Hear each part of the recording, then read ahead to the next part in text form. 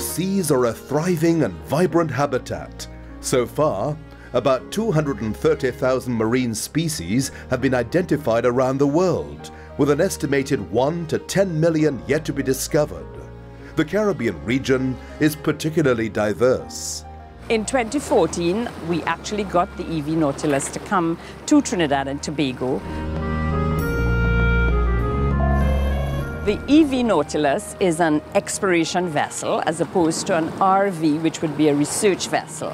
The Nautilus is captained by Professor Robert Ballard, who is a world-renowned deep-sea biologist as well as a marine archaeologist. We were also fortunate that now we had another Caribbean participant in Dr. Diva Amon and, of course, myself. It was the first time we were having 2 women scientists on board. Using the remotely operated vehicles Hercules and Argus, the team explored the southeastern coast of Tobago to a depth of 2,100 meters. I felt that there would be a good opportunity for a project that would educate our population, and not only just young children, but also young minds, young scientists, young students, as well as adults. Curious? Good. Take a deep breath and join us as we plunge into the chilly depths to see what lies beneath.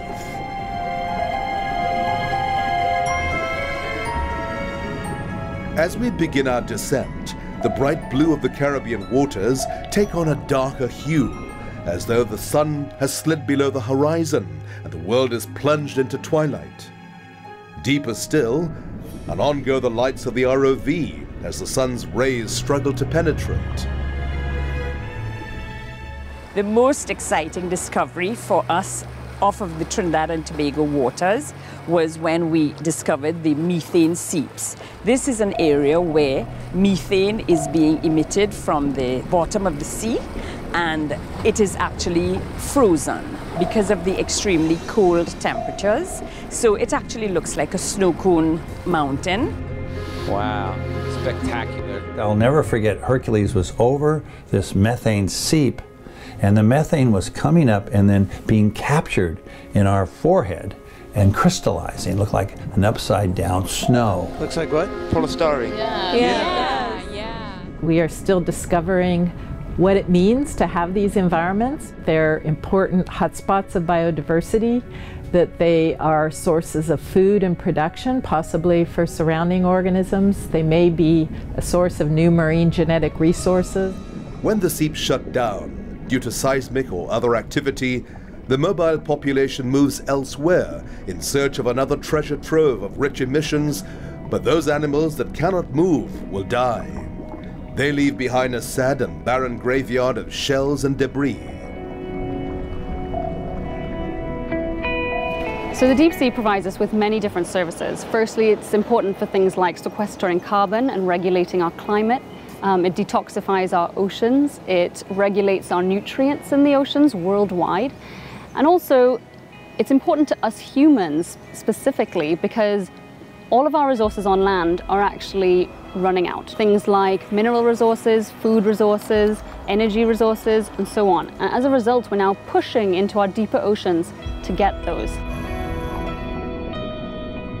Most of the deep ocean is found in international waters, where the International Seabed Authority is responsible for ensuring a balance between the interests of industry and the protection of marine habitats.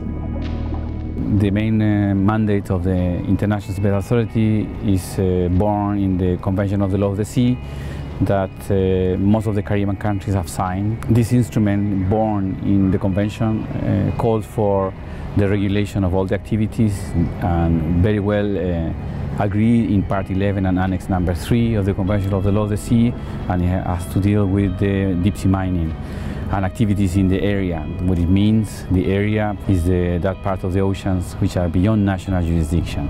It is imperative that we pursue knowledge about the deep sea, such as those surrounding Trinidad and Tobago, to be able to create laws and policies to help protect it. Every country, every government should allow the scientists, the means for the scientists, international cooperation. We do have the knowledge, and we do have the expertise in all our countries to develop a robust scientific knowledge of the area. The vast resources of fossil fuels are currently vital to Trinidad and Tobago's success as an energy economy.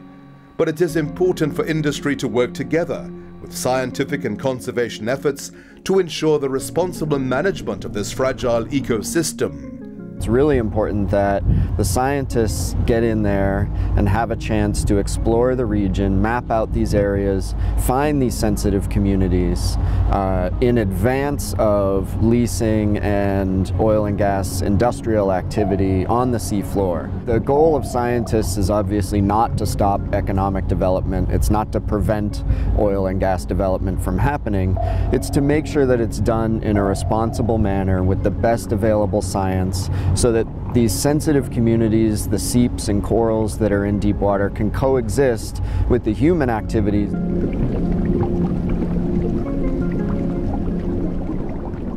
In order to maintain their integrity and maintain their resilience and ability to recover from disturbance, we need to be looking at spatial planning and marine protected areas. We must protect these environments for their sake as well as ours.